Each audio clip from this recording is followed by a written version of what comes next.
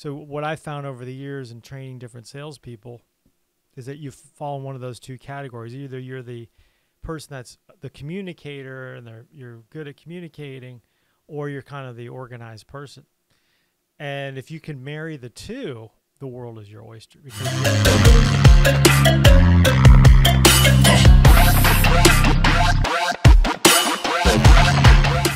all right, guys, you guys, welcome to the Beltran Podcast. And, you know, in life, when you surround yourself around awesome people, and this is something we talk about a lot, more and more awesome people come into your life. And today, my guest, when we cross paths, I can say it has been a huge, huge influencer in the way I see myself and the way I want to go in life and how to go about it.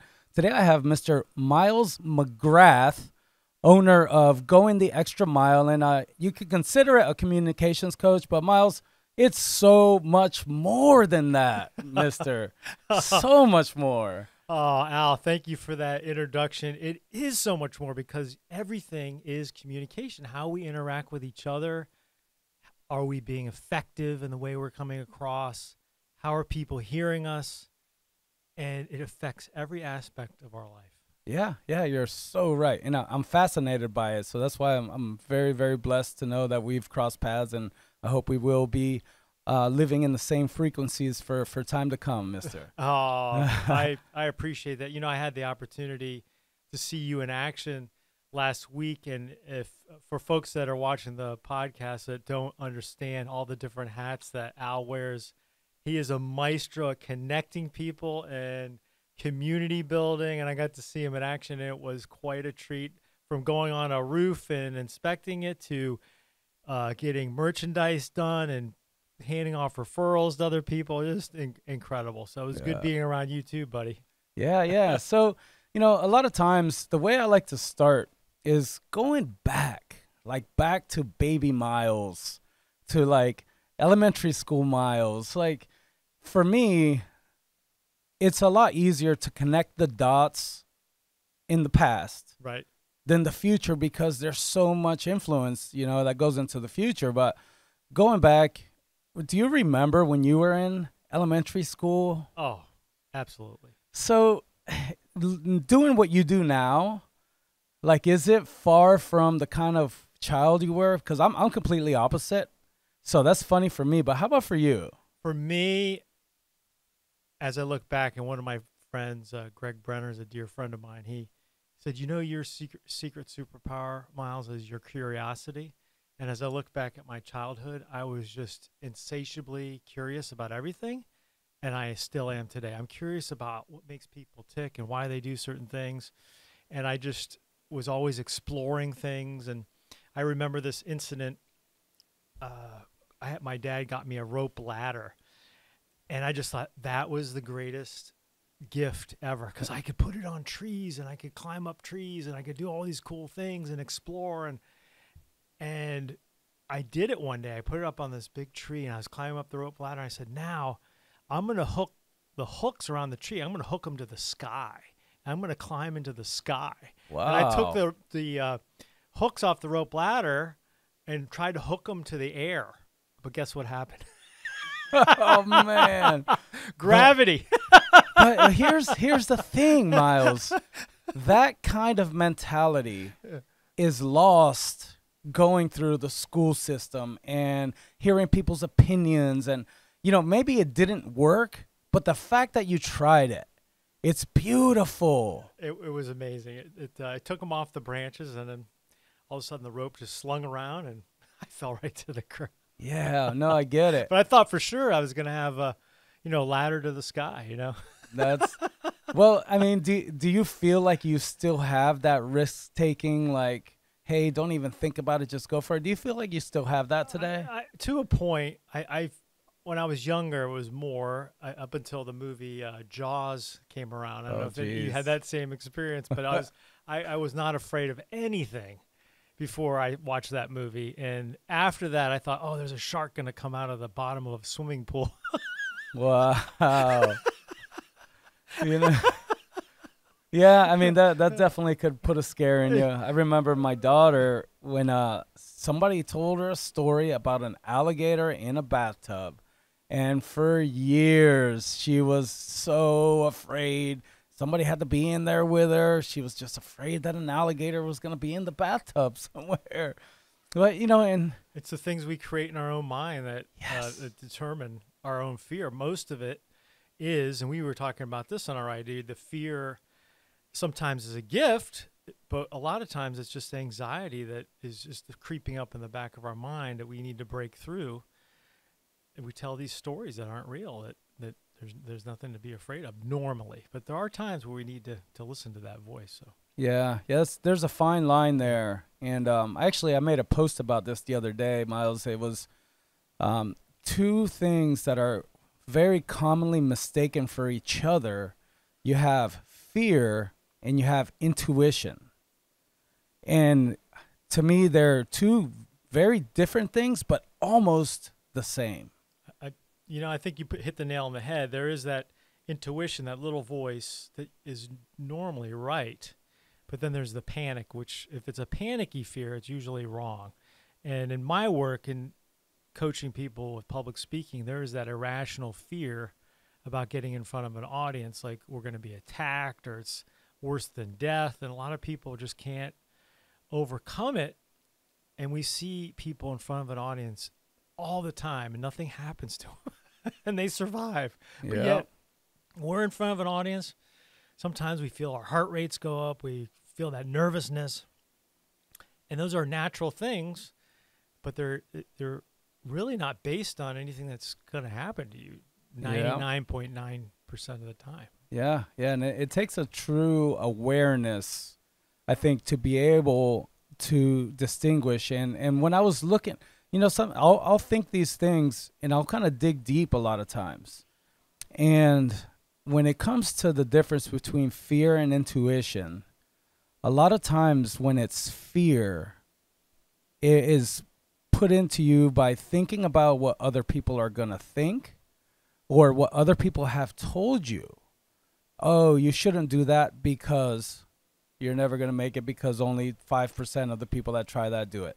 Or, hey, the last person that I heard did that broke their ankle. Or, You're right. We create these scenarios that haven't happened yet, and we create a negative potential scenario instead of visualizing the positive scenario and trusting that that'll be the case. And that takes a little bit of practice. Most Olympic athletes today, before the event occurs, they are reviewing it in their mind thousands of times and seeing the most perfect way it's going to occur, especially gymnasts. And so you look at them do that, it looks effortless, but they have done that event thousands and thousands of times. They know exactly how they're going to land in their mind. And guess what? It happens. And so they overcome those fears by action over and over and over again.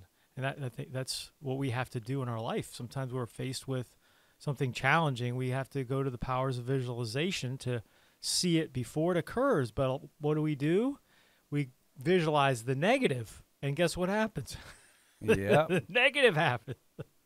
It's like trying to hit the driver down when you got that big old lake to the right. Yeah, it's like, man. I don't want to hit the lake. Yeah. And then the last thing in your mind is, I'm going to hit the lake. Lake. Yeah. Yeah, it's whatever you say or think, whether you are for it or against it. I mean, that's usually where the body goes, Yeah. Yeah, no, very cool. So let me ask you, Miles, when you first got into the workforce, I don't know, 16, 14, 17, what was your first real job in the books? Well, my first job in the books, my father had a construction company, and in the summers when I stayed with him, I would go to work with him.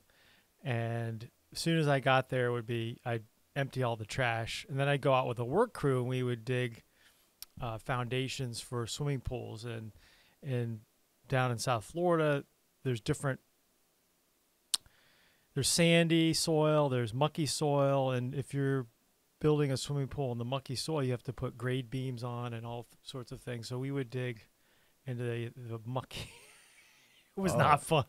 No, it's intense. But it taught me work and what hard work is, and then you put the steel rebar in, and then you lay the concrete and you do all those things. But it really gave me a total respect for working in hard labor and what that means, and it was foundational to what a work ethic is, and showing up on time and cleaning up after yourself, and all those things that are really important to have a productive outcome.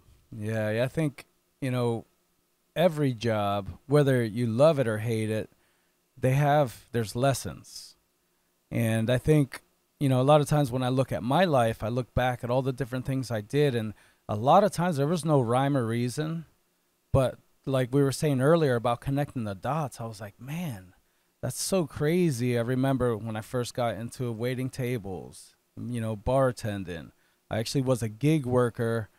Like, there's actually gig workers union here. That's like the only union I think in Florida, and it was for like big conventions and that kind of stuff. So all these little things have just added up, and every single thing that I've done, I mean, I'm using it today. You certainly are in your promotional business. How you reach out to the community, how you can relate with these different venues that you use for the entertainers that come in. You speak their language. Yeah. And even I remember, working at Shiners, it's attention to detail. We would, when we were training, I had my department, and then somebody would come in and check. All those little things. I can go back as far as I can remember when I used to cut grass in the neighborhood. I was 11, 12 years old, knocking on people's doors. Hey guys, I live right up the road. Your grass is a little high. I got my lawnmower here. You could just give me whatever. You're a born entrepreneur. Yeah, and all those little things, And I was so shy. Were you shy when you were young? I it's funny. I'm okay in front of a group, but in a group, in the herd, I get a little tense because I feel like what's going to happen in this crowd, inside of a crowd, and I am working on that. That's been something I've struggled with. So I'm kind of both. Like in this venue, I'm fine. This is going to go out to an audience. I understand that, and I'm okay with that. Or if you gave me a microphone to do a karaoke song, I'm good with that. But if you threw me in the audience, you said, I need you to talk to these 50 people in the audience that you don't know. Whoa. Yeah. I have to work on. So that's my little piece. And that's an important thing when you're networking. So what I found is when I have to do that, when I have to go to a chamber event, or when I find myself in those situations, I always phone a friend. I always ask somebody that I know to come with me, so I have a friendly person in the audience, so that I'm not just talking about me, I'm talking about them, and then they can talk about me. So it makes it a little bit more comfortable. So that's my little tool that I use, is I bring somebody with me or ask somebody to come, so it makes being in that environment better. It makes a lot of sense. Like, my kind of shy when I was young was like, I didn't want to talk to anybody. Like, I wouldn't even order food at a restaurant. Wow. Oh yeah, it was bad. I wouldn't pay for stuff at the cash register. Oh yeah, it was really like that. Even through school, I was always like really, really shy. I was afraid to ask questions to the teacher. Wow. So now you're promoting, you're getting in front of the microphone, you're introducing the performers. What a shift. I know. And I remember really where the shift happened was all my friends, I was working a lot of my jobs, wasn't really talking to people, it was like behind the scenes, labor stuff. And then all my friends were getting jobs in restaurants. I started seeing these people making money. And as soon as I was old enough, I think I was 18, 19, to serve tables. And I was like, all right, well, man, I'm scared, but I'm going to do it. And man, when I connected, I said, well, okay, here's the thing. Al, this is happening. Like, people like to talk to you. Like, people come in and request your section, and you're brand new, and people just want to come have dinner with you. And I think it's that smile, Al. I don't know what it is, man. I think you got that winning I smile. never understood what it was. I'm like, well, this equals money, like I'm having fun. These people like talking to me, and then that's when I started coming out of my shell. Can you imagine if that didn't happen? Yeah. And I think a lot of people are like that, and they just never had the opportunity, or the series of events didn't occur to allow them to overcome that fear. And we're only as strong as the weakest link.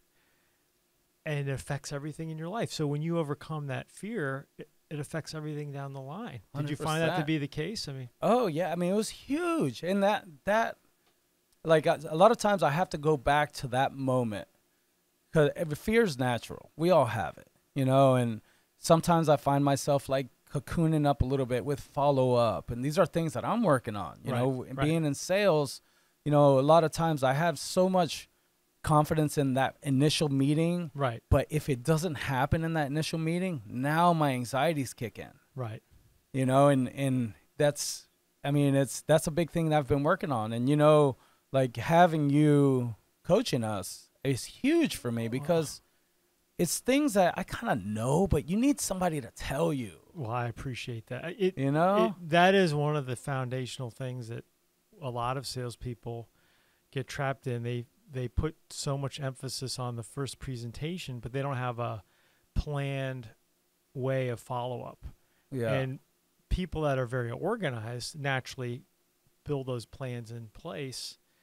They may not be comfortable with the presentation part, but they're going to always win because they got the plan in place on the follow-up. They're organized. They don't let things fall between the cracks. And so what I found over the years in training different salespeople is that you fall in one of those two categories. Either you're the person that's the communicator and you're good at communicating, or you're kind of the organized person.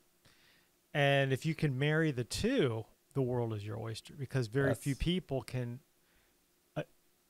build that other skill that they're weak at. But if you can do that, just like you overcame your shyness in the restaurant field, if we can all take a look at ourselves in the mirror and say, where's my weak point, and work on that, it strengthens everything. Yeah, and that's kind of really where I'm at. My follow-up, it's lacking, but it's gotten so much better. There you go. It's improving. Yes, very much so. And I think we're the hardest on ourselves. What you think is what you describe as lacking, somebody might say, wow, Al's got it together. So we're always most critical of ourselves. And that's, sometimes we need to say, it's not as bad as I think. I still want to improve. Yeah. And that's sometimes we can derail ourselves if we're too critical. You're right. That comes into the self-talk. Yes.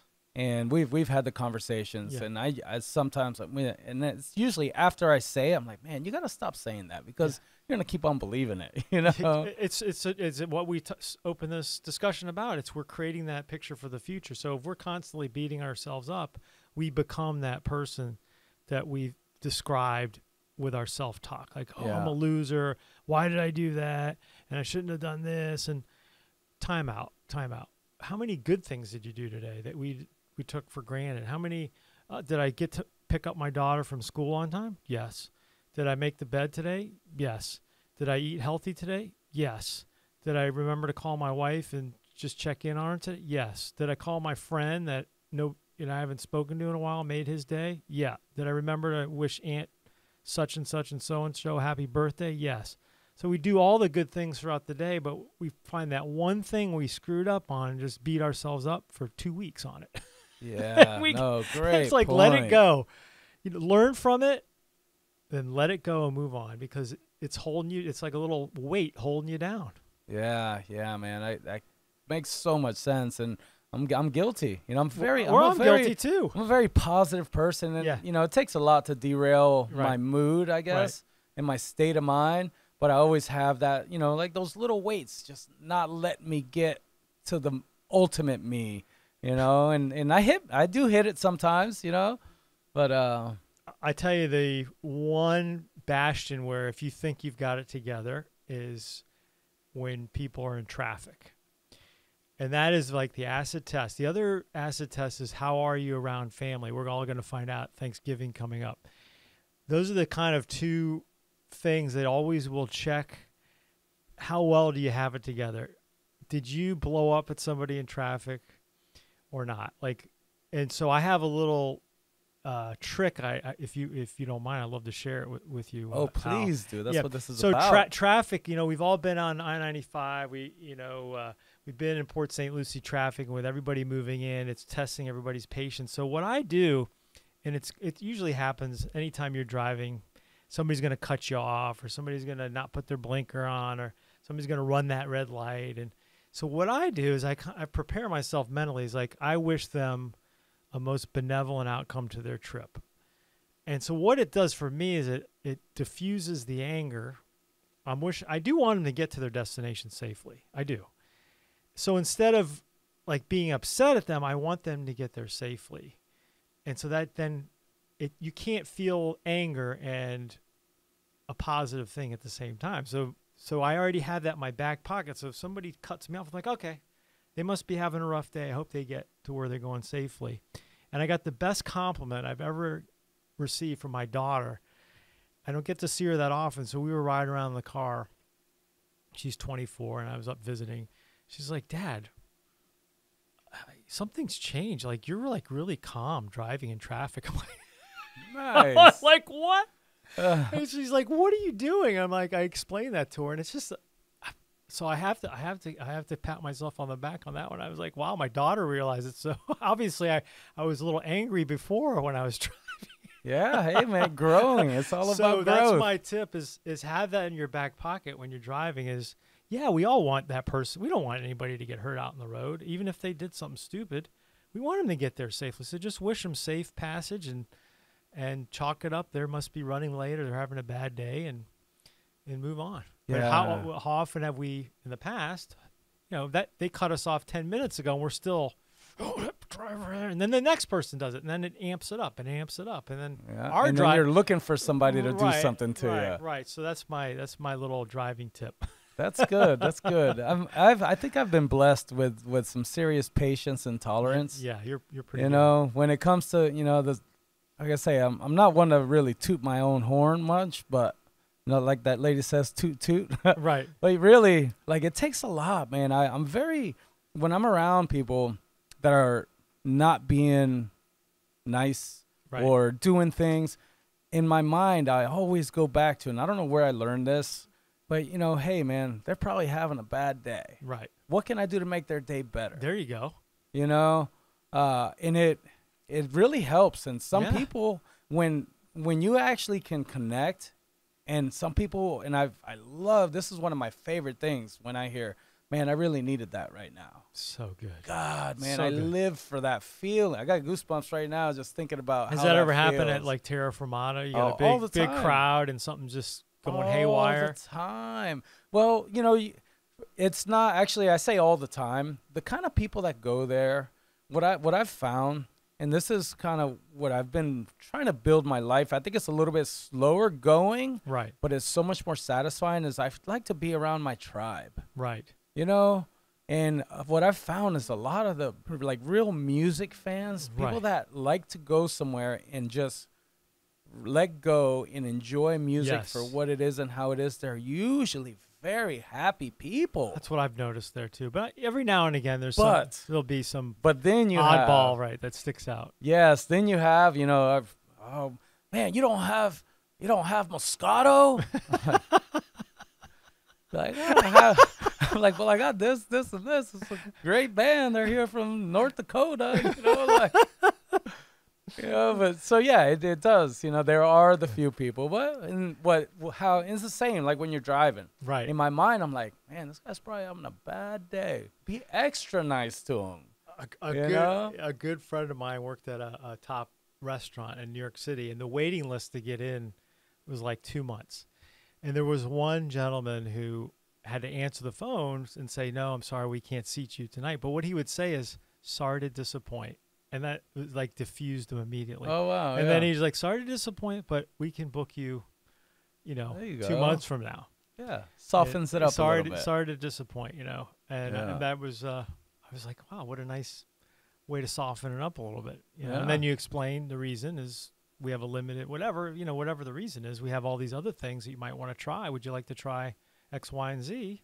Yeah. I'll give you a little sample, see what you think. So, I mean, you are very well versed in this when it comes to communication and, personalities.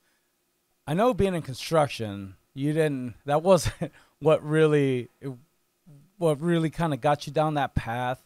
When did you what was your first job to where you went into, I guess, sales or customer service or somewhere where you had to find this? Well, the real turning point was I've got a job as a manufacturer's rep, and I would travel to different supply houses throughout Florida. And a friend of mine said, you should do Toastmasters. I'm like, what is Toastmasters? I knew nothing about it. And then I was reading an article in Kiplinger's Guide to Finance, what to do if you had $1,000, and everybody said, well, invest in yourself.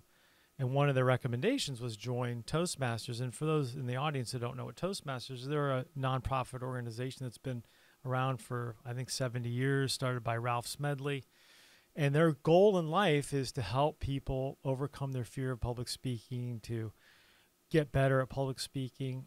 And they meet on a weekly basis. I think there's a chapter here in Port St. Lucie, or probably 2 or 3 chapters. And people have an opportunity to perfect their speaking skills and help each other in the group. So I joined the one in Coral Gables, and I was like, this is the greatest thing ever. And they have speaking contests, and it really helped me see what you can do when you're speaking in public and what the stumbling blocks are and how do you improve it and how to take feedback from people and how to not go, these are little ticks that people lean on when they can't think of what to say next. And there's ways of getting past that.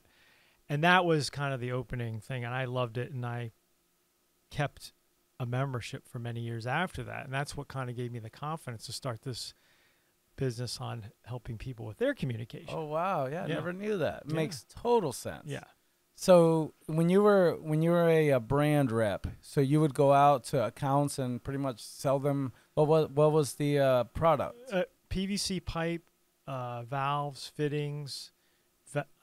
There was a special valve that we had that would go on an active water line that you could call the saddle valve, that you could put on a line and create a coupling to that thing. And I would go around to do pull-through marketing. I would go to different hospitals and things like that. We couldn't sell directly to them, but that gave them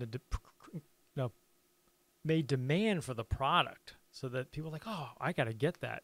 And so I would help our supply houses introduce this product to their customers. Okay. So that gave me that first, like, here's a product demonstration, using a drill and drilling through a live pipe and putting a valve on it in front of a group of plumbers.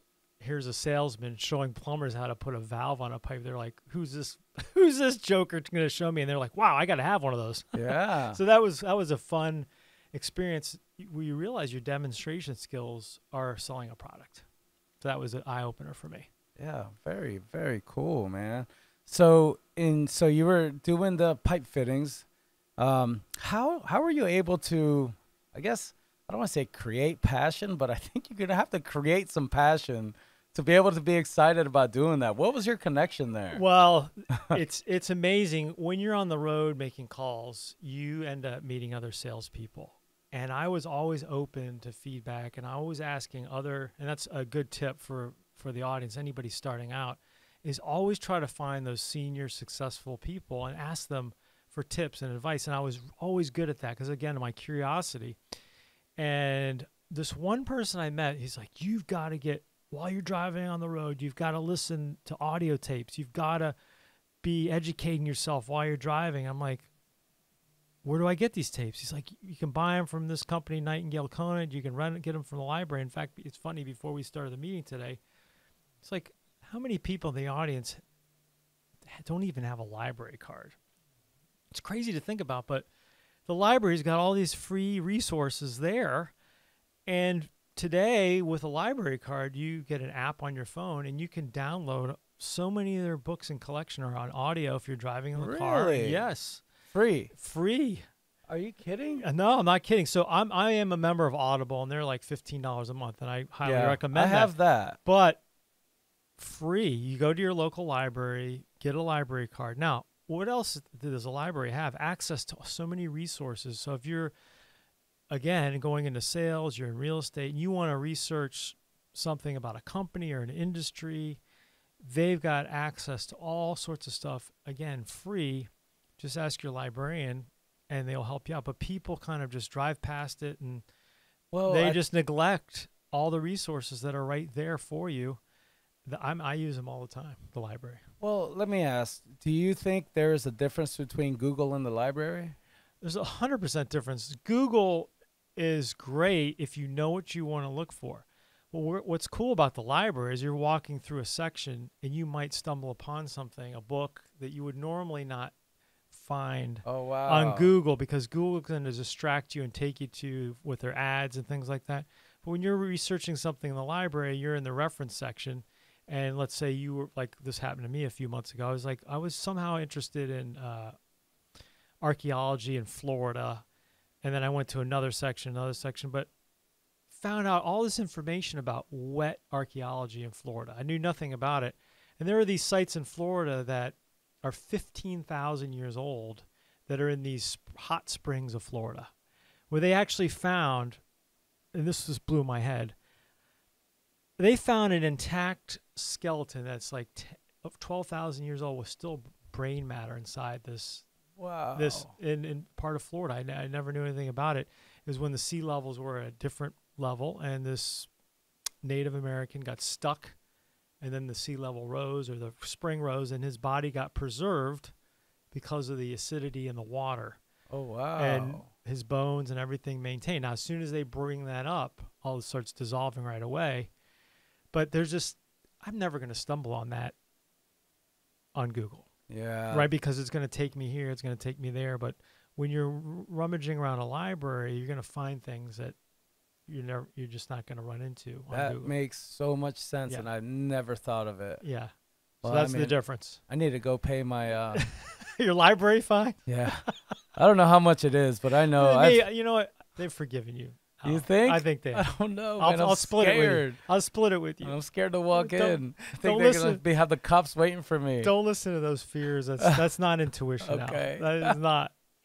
Oh, my God. I love that. So the library, guys, get your library card back. I'm telling you. You know, and the universe has its ways of giving you signs and putting stuff in front of you. And I'm a big believer in that. I don't know how you feel about that, but like I'm not a big believer in chance. I think chance is something that does have a cause, but we just can't put our finger on it. What do you think about that? Well, I believe in synchronicity, and I think that if it happened, and we have to honor that it happened. And the flip side of that is that sometimes bad things happen that we just can't figure out. And so that's the hard pill to swallow. When crazy stuff happens, you're like, how did that happen? And, we have a lifetime to figure these, tragedies out. But I do think everything has a purpose and a reason to it, even though if it doesn't appear at the moment. And it is hard to swallow when a tragedy does happen. You're like, why did that happen to me? And it may not be evident in this lifetime. It may be a series of things that happen. So that's my philosophy on it. Is there such a thing as randomness? They've done studies where they take so-called random occurrences, what they used to call chaos, and they find patterns within the chaos. Even radioactive decay and different particles that they use to do random number generators, they can take these random number generators and get a group of people focusing and concentrating to change the probabilities of these random numbers coming off, and that creates a non-random situation just based on people's thought. So how do you explain that? So these are studies at Princeton University that have gone on, and so is that chance or not? So these are things we just don't understand in modern science, how you can change a random number generator to not produce random numbers just by people focusing on it with their thought. I'm a huge believer in it. I think, when it comes to all matter, stuff you could touch, stuff you can't even see, it's all energy based. Yes. Frequencies, exactly. Yeah. And there's a connection. I think there's a connection between everything. And it's just so much of it is unexplained. You can't notice it, but it's there. Well, we're limited in the spectrum of light that we can see with our eyes. What we see with our eyes, based on the full light spectrum, if you take microwaves and ultraviolet, right, we can't see ultraviolet, we can't see infrared, right? But if we just look at the percentage of what we can see with our eyes is like, I don't know, like 1,000% of the full light spectrum. Yeah. So there's so much we can't see. Yeah. And we're judging things based on this limited perception of what we can see. And we're like, well, I didn't see it, so it didn't occur. Well, eat some mushrooms, now you'll see it. You know, birds like pigeons and different animals have ability to see these different colors. Yes. Like spider webs, they look a certain color to us, but insects see like a flashy color that the spider web, attracts what them. they found attracts. I mean, how amazing is that the spider not only has a sticky web, but the filament produces a color that attracts insects to it. I mean, you tell me nature doesn't have intelligence. I mean, that is unbelievable. Yes. But we can't see it. Yeah. How about cats? I think cats can see a bunch of stuff we can't. Oh, cats. I think cats see spirits and ghosts. Well, people see spirits and ghosts. Have you? I have not seen a ghost or of spirit, but I've definitely been in places where the hair has stood up on my body, and there was definitely some weird vibes going on. Yeah. Well, I think when you know, we're all an energy field. Yeah. And I feel that when you pass, we do know that energy cannot be created nor destroyed. It just gets transferred or moved. So when somebody passes, I mean, their energy is somewhere. And I think some people, and I don't know what causes it, but some people's energy field stays intact in some ways. Well, it's so amazing we're having this conversation. There's a great book, The Holographic Universe, that talks about these different things. And if we look at, opens the book with a scene from Star Wars with Princess Leia. And Obi-Wan, come save me, right? That was the first representation of a hologram in a movie.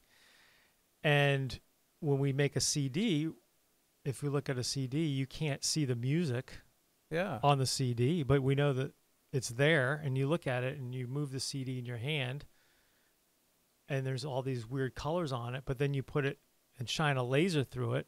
All of a sudden we get ons and offs that we translate into music. So if we're a vibration, we can see in this spectrum with our eyes, but if our essence is a vibration that doesn't need a body, then is it really in any place? Or is it just part of all the vibration? So it's really opens up a whole, you know, when you start thinking about the world that way, like what is place, what is time? You know, you look at a CD and it has the whole album on there. It's all existing all at once. That if we look at it, just as an example, if somebody's lifetime is one CD, that's all at once on that CD. Yeah. And we can just look at pieces of it along the way. And, you know, you and I are experiencing this moment in this little piecemeal moment. But if we put it all in one, whatever format we put it on, you know, it used to be tape and now it's CDs, and now we're using, you know, RAM chips to put things on. I mean, is that RAM chip, are we going to cut it in half and say it's that half has it? Like, you know, what hologram, if you take a piece of it, the small piece has the whole representation of the whole on a hologram. Yeah, I think about this kind of stuff a lot, and I still have a disconnect that I'm trying to figure out, because a lot of the study is showing that time is not linear. Like everything is already there. So a big part of my life and things I've been trying to do is to understand how much control we really have. But where I have the biggest disconnect, and I'm still trying to figure it out, and I think I'm always going to be figuring it out, but if it's already there, how much control do we really have? Well, that's the age-old question. I think the control becomes in how we respond to any given situation. Is we can respond to it, and I always kind of boil it down to this question: is life happening to you, or is life happening for you? And is it, am I the victim here, or am I going to learn from the situation? So we, I think, have a choice on how we respond to it in that sense. Now, is how I view the world as something unfolding already predestined, or do I have agency to affect the outcome? And I think, based on my experience, I think we do create our reality in a way. And you're saying, well, Miles, people have predicted certain events in the future that have come true. Yes. But I think we have the ability to change different outcomes, to change maybe that reality was heading that way. I think there's multiple potential outcomes to different things. And I also, and this is kind of crazy, but one of the exercises I do, and this is going to sound kind of weird, but, and it's an easy exercise to talk about it, but it's very challenging to do. So before I go to bed at night, I kind of relive my day. And I think about, okay, I woke up in the morning and I took a walk. But if a challenging situation happens, I kind of rewrite the situation to the benevolent outcome of that. So what that does is it kind of erases that negativity there. And I think the more we do that, the more we can change our past, it affects our present and the future. So you're saying, well, Miles, you're saying that trauma you had in your childhood. Yes, especially the trauma you had in your childhood. How do I change it from woe is me, there was a trauma in my childhood, to kind of take a higher view of it and say, wow, what a learning experience this was. Yes. And here's what my grandmother was feeling. Here's what my mom was feeling at the time. And here's why this happened. Taking the energy out of it. Now my life is changed because I'm not carrying that negative vibe about that event. That, yeah, it was a traumatic experience, but now I've turned it into a learning experience. So in a sense, I've changed the past because I've changed my perspective about perhaps a traumatic experience. So I think we can have an impact on the past, and I think we can have an impact on the future by virtue of what you said. We're all vibrations. So if we change our vibration, I don't know if you play guitar, Al, or not. No, but I love the guitar. You love the guitar. So you know that when you get those guys up there and they're tuning the guitar and one string's out of tune, you can immediately tell. Yeah. So when your vibration of your life is out of whack, things are in discordant, right? You're not in harmony. And so you're not going to be in harmony with those good things in your life. And you said something so great. It's like, I want to be with my tribe. What does that really mean? I mean, that means you want to be in a place that you're in harmony with the people around you that are vibrating at a harmonious level. Yes. And that's group resonance. I'm a big believer it's so in that. Magnifying. It's so Yes. magnifying. We, kirtan, you know what that is, right? What is it? Kirtan, that's when, people chant and get together and they sing, or you're in church and you're singing hymns together, or if you're singing uplifting music together, you start raising your vibration. Yep. And if you're around, sadly, the negative is also true. If you're in a place where everybody's complaining and woe is me and the world's going to end tomorrow and everybody's criticizing each other, the vibration is going down and down and down. And all of a sudden the possibilities aren't there anymore and everything's negative. And so we may disagree on things, right? But let's talk about the possibilities. How can we make it better? What can we do? How can we build these bridges? But if you focus on the negative, all of a sudden the possibilities get closed down. The energy gets closed down. And it's like we're going to hit a wall. Oh, dude, that's I believe this so much. So that's where I think why we're here. We're here to learn, and we're here to lift each other up and raise that vibration. I mean, it's an easy way to say it, but what does that mean? It just means trying to put your brother's shoes on and take a walk and see what it's like in those moccasins and try to have that perspective, Oh, yeah, man. So let me ask you, you spend a lot of time coaching, teaching, influencing people like myself. What are your resources? Like, I think I'm pretty sure we have to share some, but like, who do you like to follow on social media? What books do you like to read? What are some of your biggest influences? Oh, such a great question. My goodness. It is really amazing how we have so much at our fingertips today.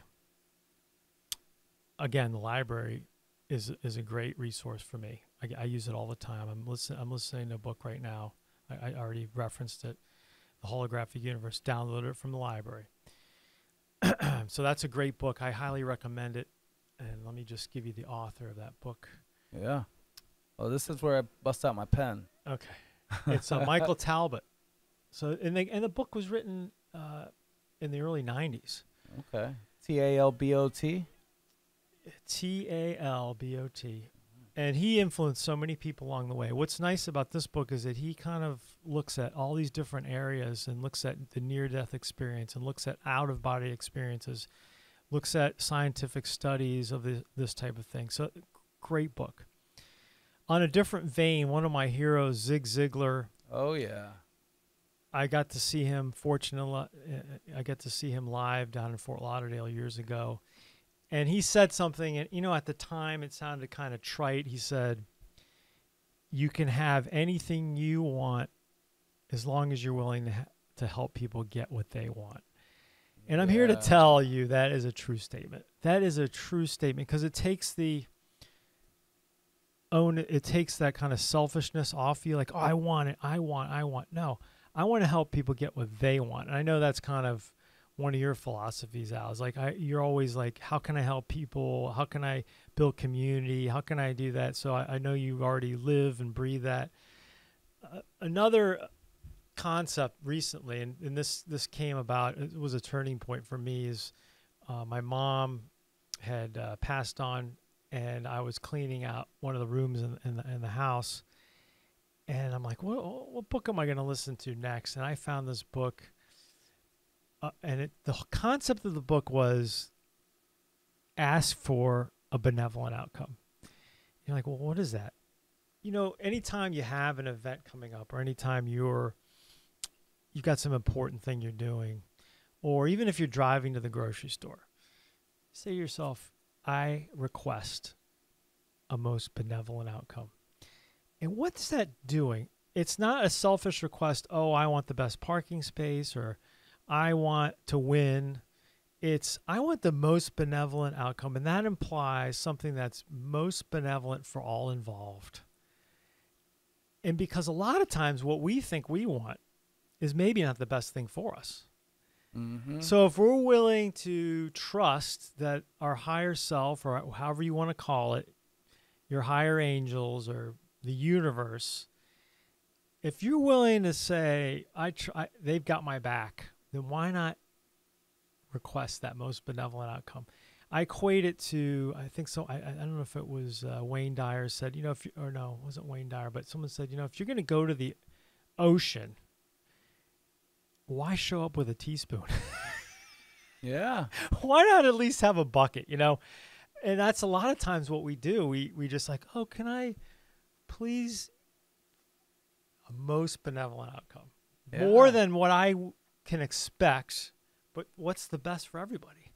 And that's how I approach business. When I'm going into a training, or we had a ride day earlier this week or last week, it's like, I want a most benevolent outcome for our time together. And that may lead to something beyond what I expected, even before this podcast, sitting in the driveway. I'm going to be on with Al. I want a most benevolent outcome for our conversation together. So that is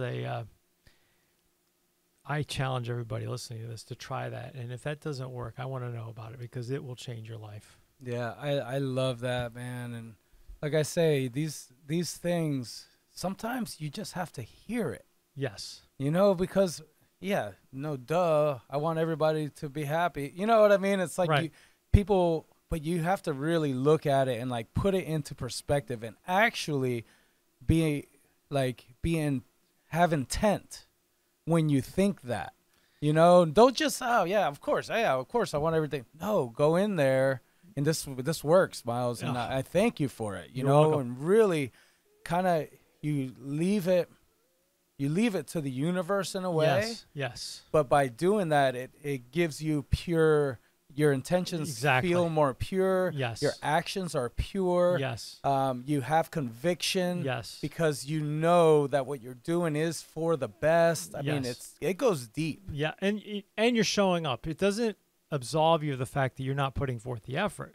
You're just asking for a most benevolent outcome. So the guy the name of the book is The Gentle Way by Tom T. Moore is his name. And it's a short listen, and he shares all these little anecdotes throughout his life, and he used to have a ski club in Texas, and he would drive and just the little stories that he told, and he has a website that he has. But those are a handful. You know, on YouTube, God, there's so much information there. I mean, you can get lost.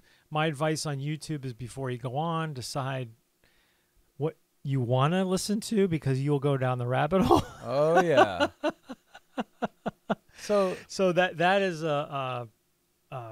something I recommend. But somebody I listen to a lot is a guy that does this Reality Revolution podcast, Brian Scott, and he I don't know that one. Yeah, Brian Scott. He reads a lot of these esoteric things and about attracting things into your life, and very, very good. Do you know Joe Dispenza? Joe Dispenza is awesome. Yes. In fact, Joe's having a peace.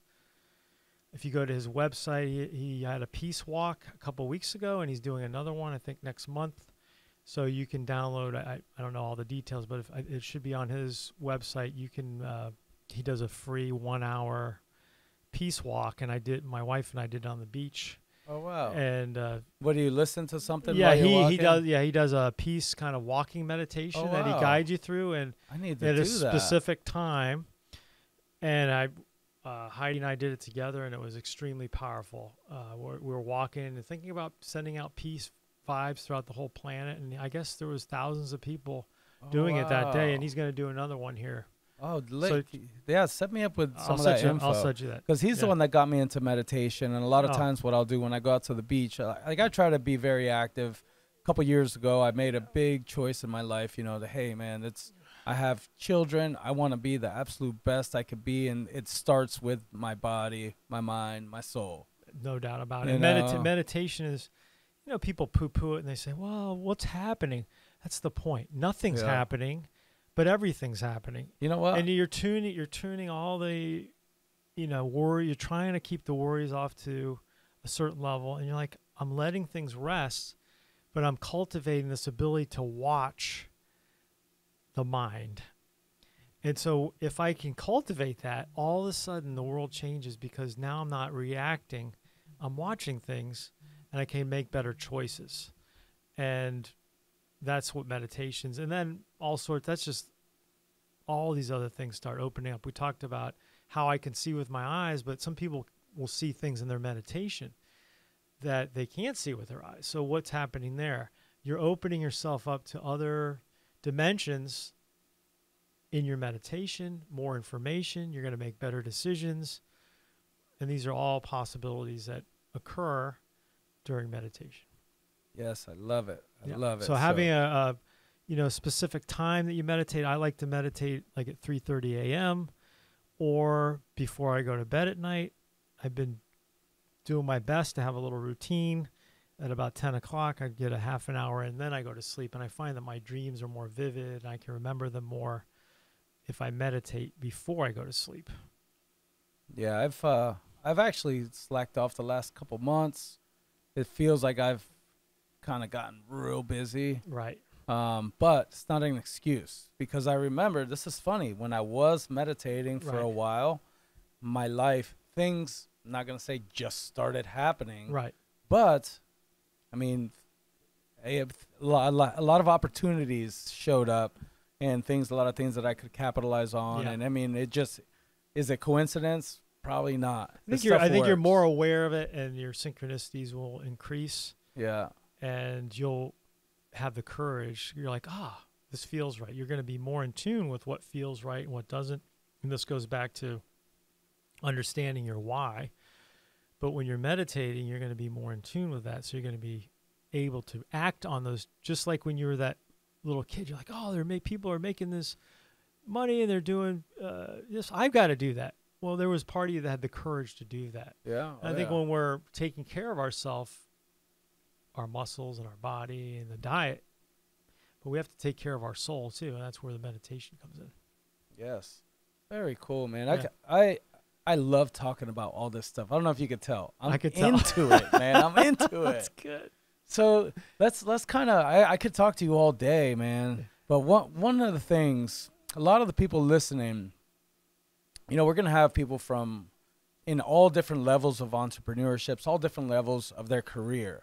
But if you could just kind of sum up to the person that they feel like they got a pretty good idea and they want to start a business, what type of mindset do they need to be in? And not only that, what are some hacks or some exercises that they could do to, number one, know if they're going to make the right move or just do it? Well, that is a great question. Number one, they have to be able to ask that question of themselves. Like, what is it? They have to be willing to learn. I always say, I can't take on a client that doesn't want to get better. Yeah. And I always use the example of Tiger Woods. I show a picture of Tiger Woods' golf coach, and people don't know who that is. But if you show them a picture of Tiger Woods, they know. Why does the best golfer in the world need a golf coach? Because he wants to be the best. He wants to get better. So you have to have that yearning to improve. But I would say the most important thing is find a peer that's a little further down the path than you. Somebody you can invite out to lunch. Somebody that's willing to take you under their arm and be your accountability partner. And you have to take it seriously. You have to show up. If you have an appointment with that person, you show up early. And you will follow some of the advice they give you. They can hold you accountable. Then, as you get your grounding, offer to be an accountability for someone who's kind of further back than you are. So together you're building this up. And it does take more than just one person to start a company, a foundation, or anything. You need people along that pathway that have been there before you that can show you the ropes a little bit. Yes, you're going to make it your own. It's like somebody else did. It's like Roger Bannister running the 4-minute mile. After he broke the 4-minute mile, 4 of the runners within 3 months did it. Well, when you got somebody else that's been in your shoes in business, you're like, I can do this. That gives you the encouragement. So just seek those people out, make them your accountability partner if they're willing to, and be accountability partner for somebody else. Those are my advice. I love that. I love that, man. That's super strong. And once again, man, that's the people that are around you mean so much. Like when I made, like I've been blessed, you know, these past few years, you know, being into the real estate field and, you know, being around great mentors, but the same, you know, aligning back up. I've known Richie for years. Yes. You know, but aligning back up with him and just kind of, you know, I wanted to be around and kind of be in these frequencies has done things like put me around people like you, Lee Haight, Brad Lee, you know, and these, it's something special, man. And it goes a long way. And it does something for them as well. They're seeing the growth in the people. They're seeing that they're inspiring people, and that gives them the juice in their tank. Because once you get to a certain income level, it's not about that anymore. It's about how many people can I develop? Yes. And that starts feeding their tank. So I love it. And that's the beauty of it. Yes, man. So, Mr. Miles, this has been amazing. Like I say, I could talk to you for hours about this stuff, man. I get lost in it. But so, you know, going the extra mile, I love what you do. There's not many people that do this, that actually says, hey, I'm going to dedicate my life to doing this. And you're local. You're here in the area. I'm sure there's people over the world that do this, but you're here on the Treasure Coast. That's right. Doing it, man. So just any parting words for the people before we get out of here, you know, just give them a little something to My parting words day. is we're all good at beating ourselves up, but take time every day, get your journal out and write down some things you did good today. Give yourself a pat on the back. Take it easy on yourself. It's tough out there. and be grateful. Write down the 3 things you did good today and write down 3 things you're grateful for and keep it up. Make that a daily habit and your life will change. I love it, man. Well, thank you so much for being here, Miles McGrath, going the extra mile. Guys, this was the Al Beltran Podcast, and we will see you soon.